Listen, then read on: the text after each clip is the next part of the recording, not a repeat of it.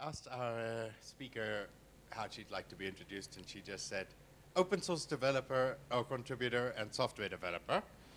So I'm going to respect her decision to be known as such. I'll give her a chance to do her presentation, and then we'll have some question time at the end. So by all means, take it away. I think everybody here is interested in what you have to say. Okay, thank you very much. Good afternoon, everyone. I'm going to give a talk on deploying and managing Python with Kubernetes. So before we start, a little bit about me. I'm a software engineer, aeronautical engineer to be, and I contribute to open source. I'm an author of Python 2 and 3 compatibility, a book published by a press, and I'll be doing some Python stuff, PyPy stuff with IBM early next year. That's a little bit about me. So today, I'll just love to talk about containers, why we need them, and how we can orchestrate them, and how we can manage a Kubernetes cluster with Python. So a few rules. So I prepared the talk for 45 minutes, so I did take care of Q&A. So in case we run out of time, you can write me your questions or to send your questions to my email. In case we have time, we shall take a few questions. Okay, so we've come a long way into deploying systems. And early in that day, deploying applications was an event, sort of like a ceremony. And after deployment, whenever system admins needed to go for a vacation, they did that, literally. And it's because developers claimed everything worked on their machines. And this is what sysadmins had to say. Say works on my machine one more time. And it was an anthem before, and just because of the challenges we've always had. So deployment has come a long way. There was a time we had 3 options, and currently we still have 3 options of deploying applications. The first is a physical machine. Another option is a virtual machine or containers, like we discussed today. So in the era of physical machines, what happened is we typically host one application on a given host, on a given server, for fear that if we had another one, maybe we would mess up libraries or something. So in case to ensure we had things right, we would typically host one application per host. But that was very resource consuming. You'd find that maybe your application needed a few resources, but then you had to install a 2 kilobyte application on a machine that has maybe 16 gigabytes of RAM. That was wasting resources, in short. But we did that so that we could have high levels of availability for our applications.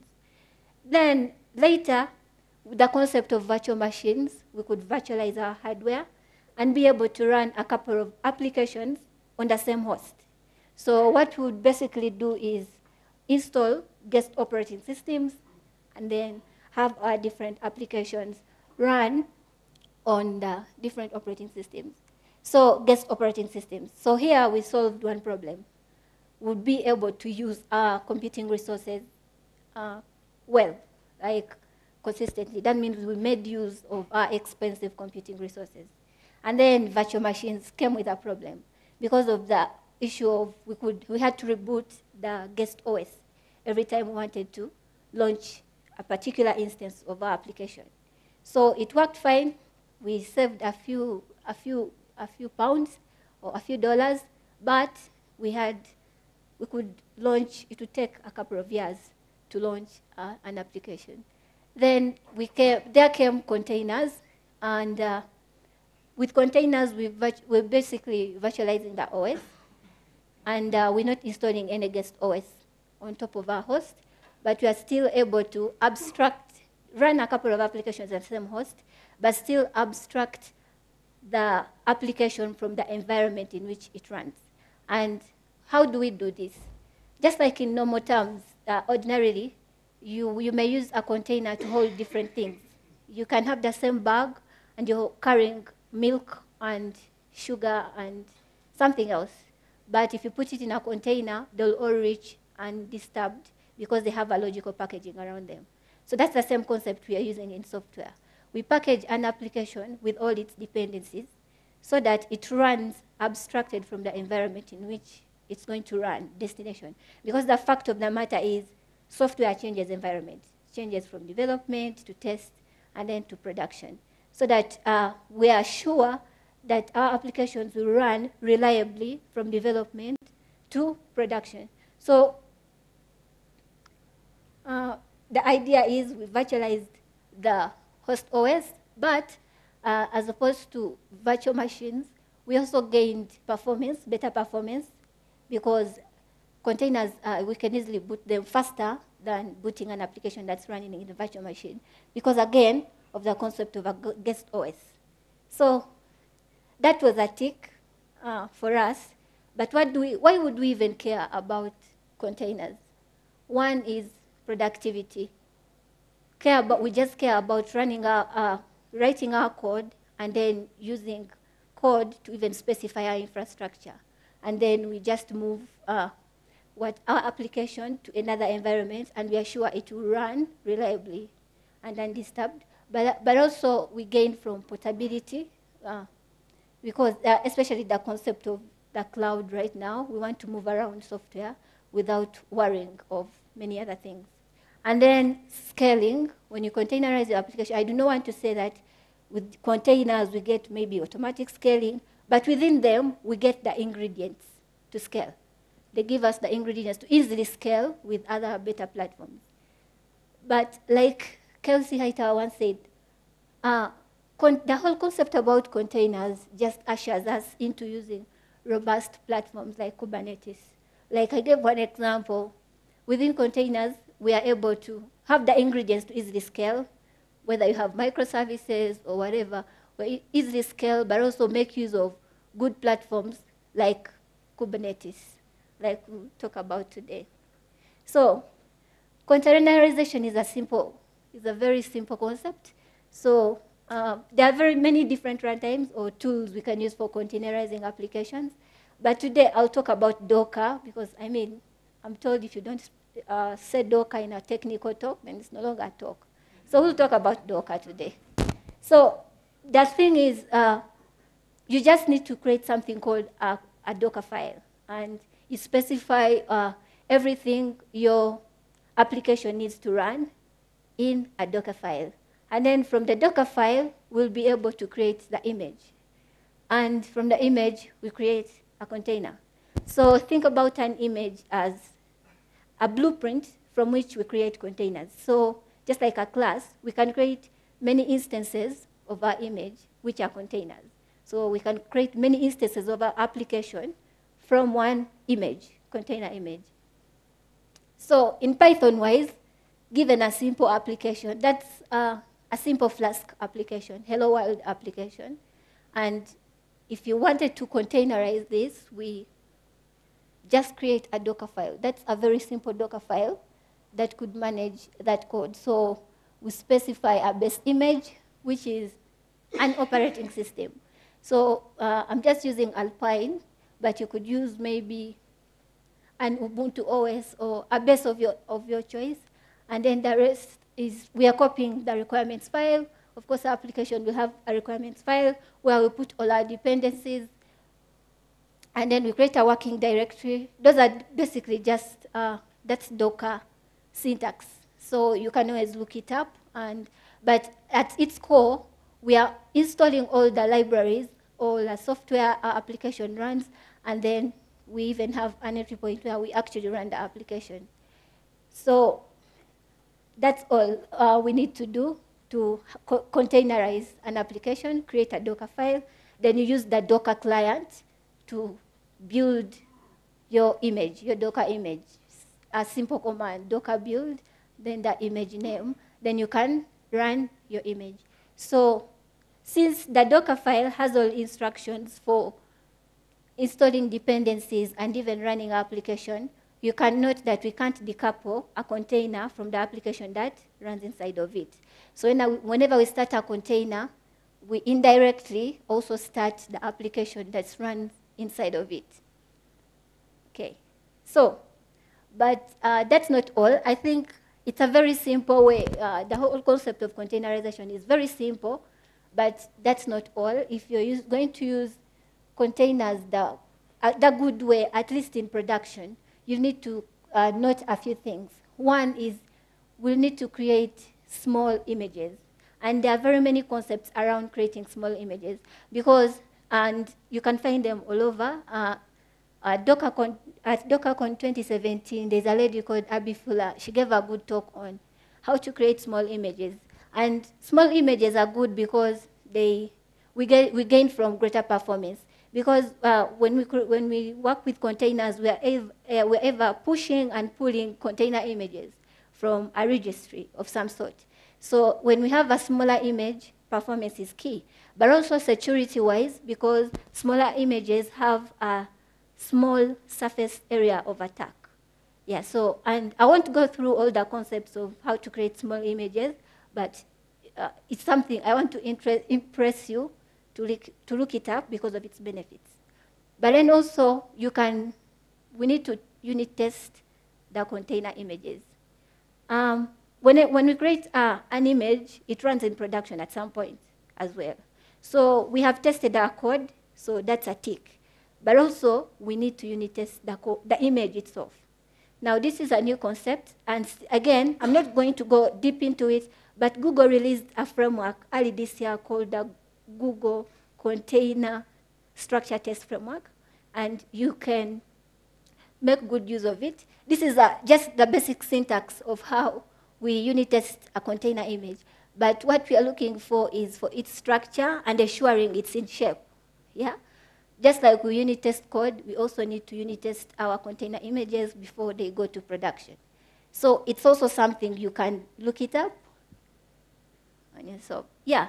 So in summary, containers are packaging for applications, giving us productivity, portability, and scaling. You create a container by having a Docker file for your application. Then you use the Docker client to build the image.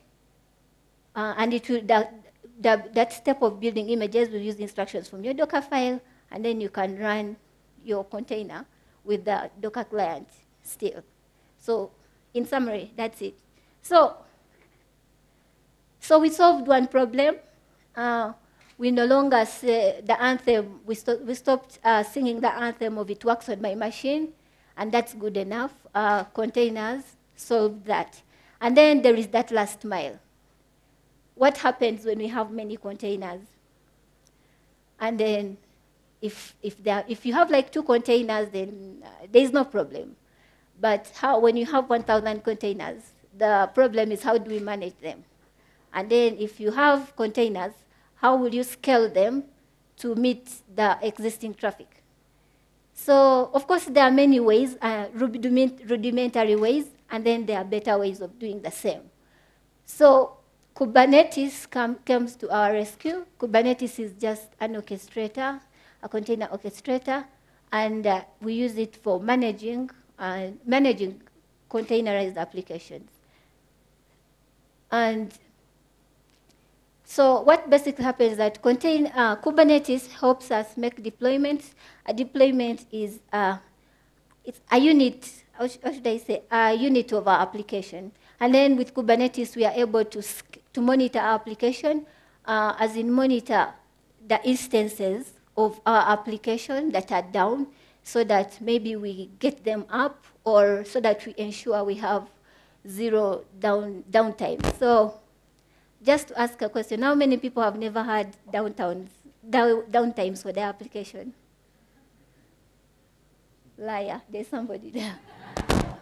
Okay, so. Yeah, oh, maybe this morning, because yesterday is still a long time. Yeah.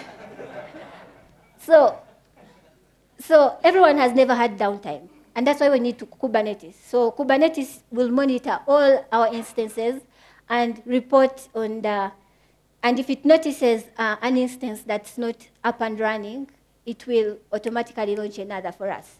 So what that means for us is that you can easily enjoy your vacation because Kubernetes is managing some of the things that you'd have been paged for.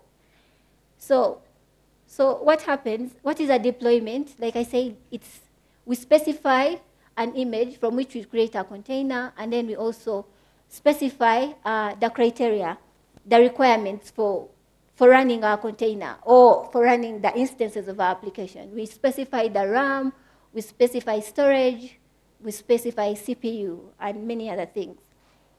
So about monitoring, so Kubernetes will check the health of all our instances everywhere, and it will report, but also most importantly, it will auto-recover our nodes. So even in the case that you deployed a broken build, if it notices a broken build, it will revert back to a previously working version. Yeah, so that's about monitoring. But also with Kubernetes, we get scaling. Like I said, containers give us the ingredients. And then with Kubernetes, we're able to do scaling that's, first of all, sometimes automatic if you choose. And we can do cluster scaling where, so in Kubernetes, we have a concept of nodes. And then nodes are like physical machines. And then, so if your traffic increases, we can basically increase the nodes, automatically increase the nodes or the machines to handle the existing traffic. Or we can do horizontal pod scaling, where instead of increasing the machines, we create more instances of the application to meet the current traffic per se. Okay. So this is the architecture of Kubernetes. We have something called a client. It can be a command line client or something. And the client talks to something called the master. And like the name suggests, the master controls everything in the Kubernetes cluster. So look at this whole setup like the Kubernetes cluster, and it has a master somewhere controlling everything in the cluster. So the client talks to the master, and then the master will schedule the right nodes. Nodes are physical machines like computers or servers or something in anything, computer of any kind. And there is a registry. So the master will assign workloads to the right nodes and everything. So like I said, clients, they will just make calls to the master, which are API calls at its general level. And the master, like the name suggests, will schedule and control things in the cluster. And it has, at its core, it will have an OS image and a container runtime like Docker or anything of your choice. And then it has something called the etcd, which is like the single point of truth. It will have, it's like configuration to give the state of everything in the cluster, yeah? So it's a single point of truth. So it will schedule workloads that come in and assign the right nodes, which nodes I'll talk about, which are physical machines, to run the workloads that are available to be worked on. It will schedule and control many other things. And then the nodes are physical machines, and then they run a supervisor D layer, which will, and underneath there we have an OS running Docker and a kubelet, which is an agent.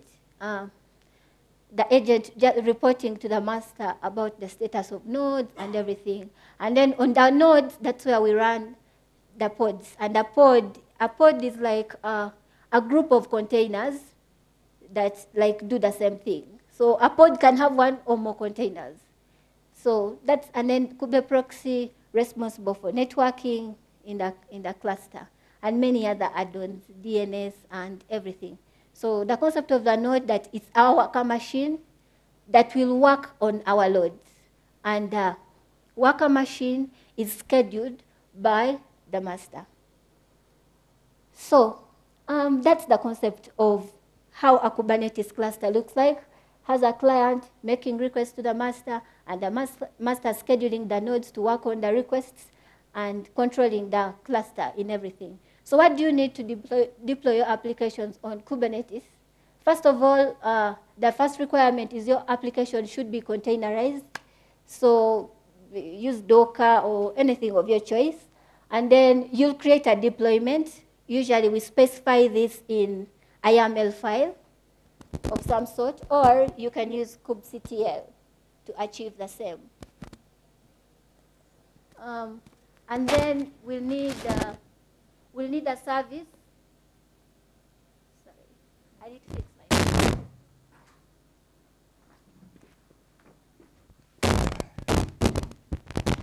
Yes, sir.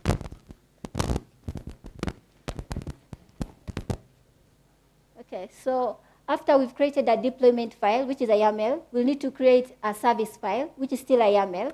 And what our service file does is expose a deployment, which was a given unit of our application. So this is how basically a deployment looks like. It's a YAML file, and the most important thing you need to note in a deployment file is something like called kind. So you can, that variable called kind can have anything. But for a deployment file,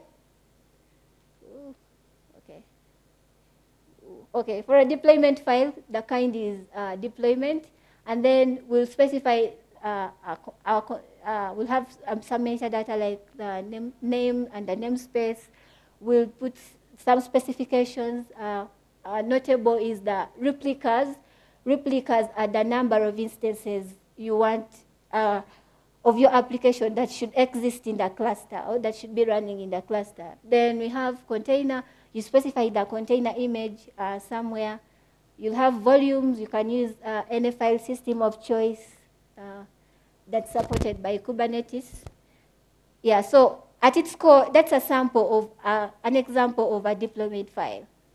And then that's how we create a deployment using kubectl. Kubectl it's a client that you can install to manage your Kubernetes cluster. So if you wanted to create a deployment using kubectl, that's the command you'd use. And then after having a deployment file, the next thing is we need to expose our deployment using a service. So you still write a YAML, and this is an example of a service. And you notice this time, kind is service instead of deployment. And yeah, we'll specify a couple of things. We can specify a label and many other things. I think this is something you can find out, you can read about on how to document service, write service files and everything. But still, you can still create a service using kubectl, like it's a command line tool. Okay. So that's how we use Kubernetes. You just create a deployment file, create a service file, and that's all you need to do.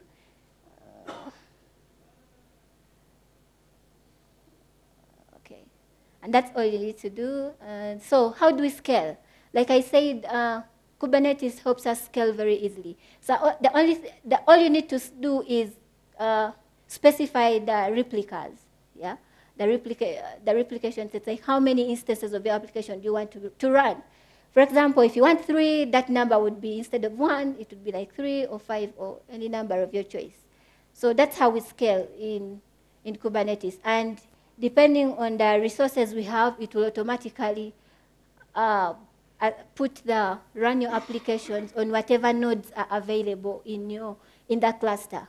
However, you can use a concept of labeling to say maybe you want a particular instance to run an instance on a given node as well.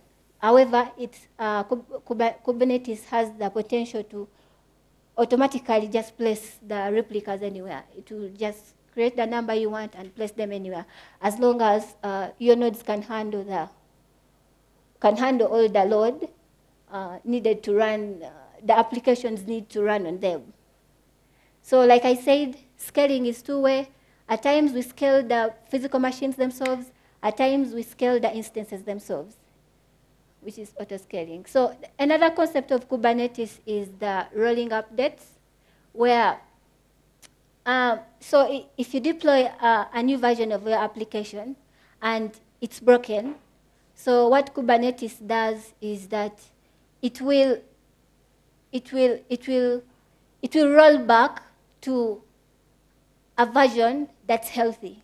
And that's the concept of rolling updates. And with rolling updates, we are able to have zero upgrade downtimes because Kubernetes handles the rollbacks for us. So we won't have any instance in time where application is down because there was a broken build that was published to production.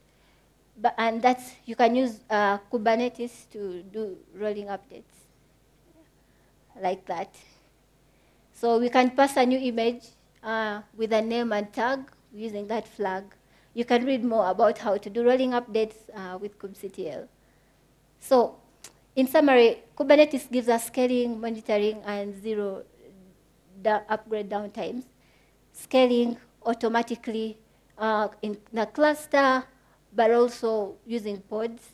Monitoring and auto-recovering our instances across our nodes, of course, giving us zero upgrade runtimes, downtimes.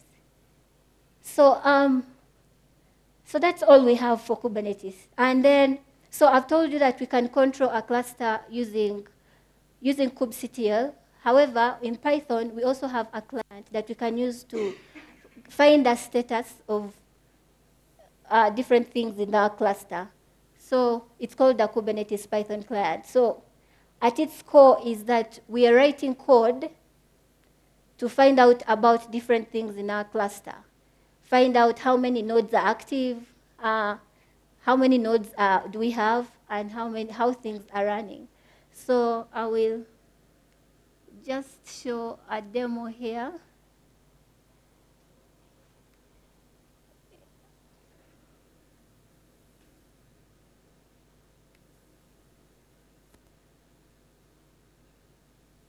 No.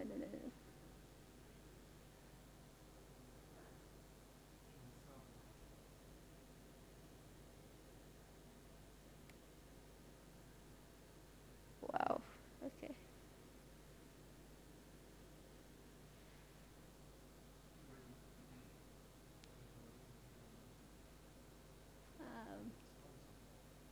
Can you come? I just need to play this. Yeah.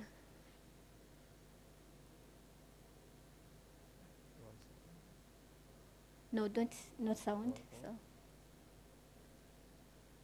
That is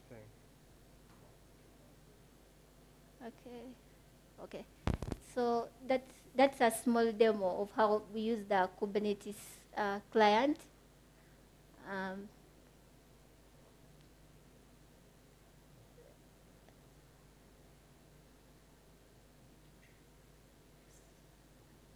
So it's pip installable, so you can install it with pip.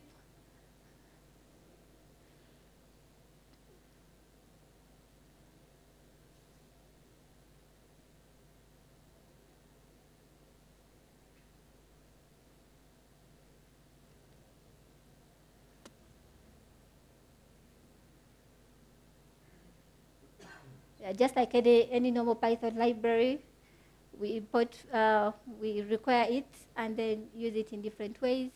And so he's trying to access all the pods in a given cluster and print them out to some point. Print the different properties or aspects of a pod. A pod is just a group of containers somewhere in a cluster. So instead of using kubectl, you can just write Python code for that. So it will run for a few minutes. Yeah.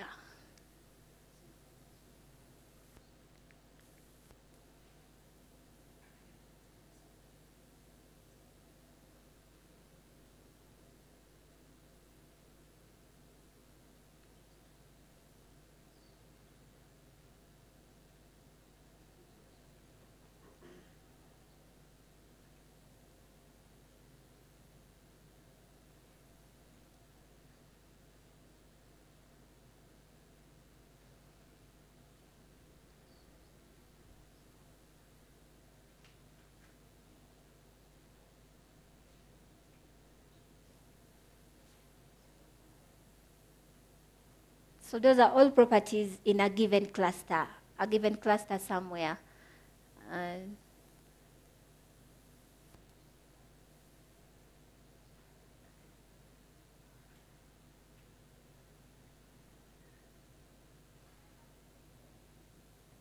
So here he's just trying to create some things using kubectl, so he can use them. He can access them using the client, this other side.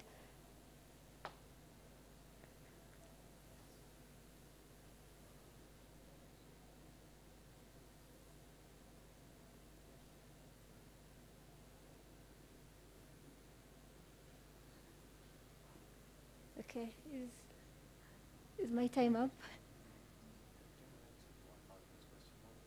Okay. Okay.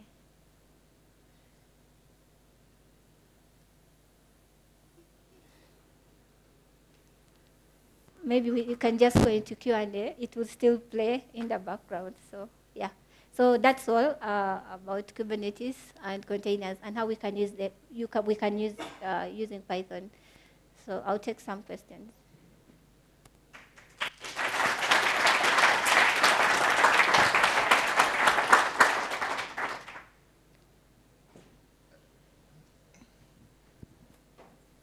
Got a hand back here. So how does the rolling updates work under the hood? Does it add like an instance of the update behind the same load balancer as the target instance, and then like try to switch it over? Like, how does it work? Okay.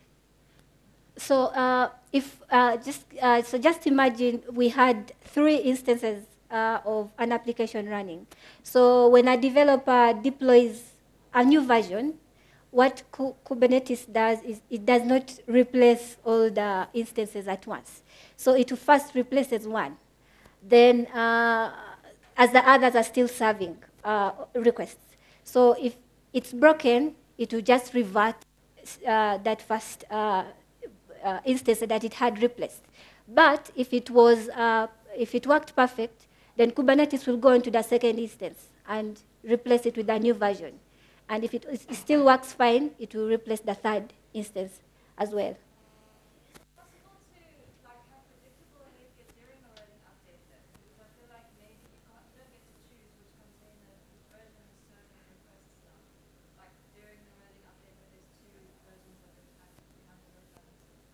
Like, I don't get your question clearly. Okay.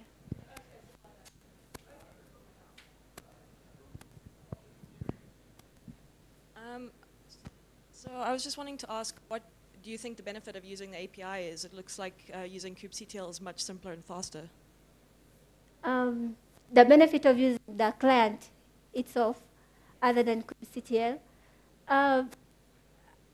maybe if you wanted to access things in your cluster pragmatically, yeah, I would use the API, the Kubernetes client, instead of kubectl, because kubectl you're just using the terminal. But if you wanted to access anything in the cluster pragmatically, then the client is better. Yeah. Unless you have other reasons. That's what I would think about. Yeah. How does Kubernetes know if the upgrade was successful? Because I mean, it would test a Docker container, that would be fine, but how does it know your code's working? How does it know that your code is working?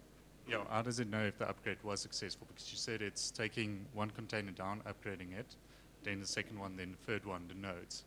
But how would it actually know if the upgrade was successful? Because it can test the container itself, but would it detect if there were syntax errors, stuff like that in your code with the rolling upgrades? So at this point, I think you are running the container, but the container will run your code at some point. So what Kubernetes will know later is that your application, if there was a syntax error, your application will just not run fine, like at the end of the day. So it would be unavailable. So it won't point out the exact syntax error, because at this point it's running. It's like a sandbox. The application is a sandbox. Yes. Okay, anybody else? Okay, in that case, I have exactly 3 things I can hand out for questions. So we had exactly 3 questions. So I'll just sort of semi-randomly do it among the 3 questioners then. Yeah, let's see T-shirt for the one guy. And give you that one. Okay. And you can have the voucher, because personally I like your question best.